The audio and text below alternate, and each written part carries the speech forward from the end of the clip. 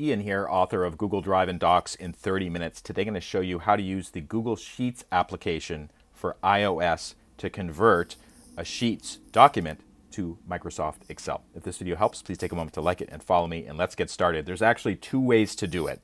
I'm going to take this document. It's called CSV Data 61 blah blah blah. It's right in the middle of the screen there. I'm going to convert it to Excel. The first way to do it is to tap the three dots next to the name.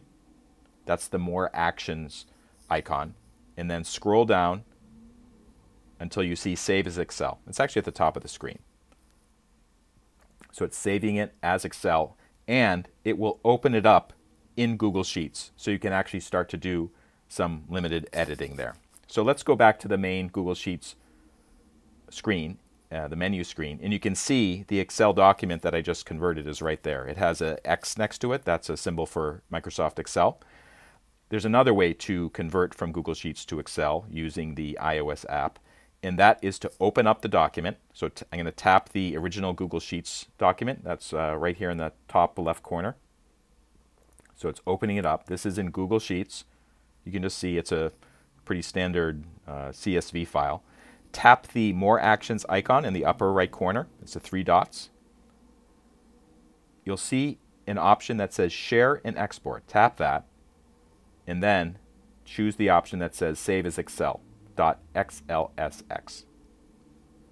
So it's saving a new version as Excel. It's opening it up. And if I wanted to, I could actually do some limited editing of the Excel document in Google Sheets. I'm not going to do that right now. But that's the basic idea. So now I have two copies of the Excel document in Google Sheets. I can open it up on the app and edit it or do other things with it, including sharing it. Or I can open it up on my desktop computer if I want to do some more detailed manipulation of the data, or maybe to download it to my hard drive on my computer. But I got started just using the Sheets app for iOS on my iPhone, which is pretty neat. If this video helped you out, please take a moment to like it and follow me. And again, I'm the author of Google Drive and Docs in 30 Minutes. It also covers Google Sheets. You can get it at in30minutes.com. Or if you just want to check out more videos, follow me, like the video, and you'll see more videos about Google Docs, Google Drive, Google Sheets in the weeks and months that follow. Thank you so much for watching.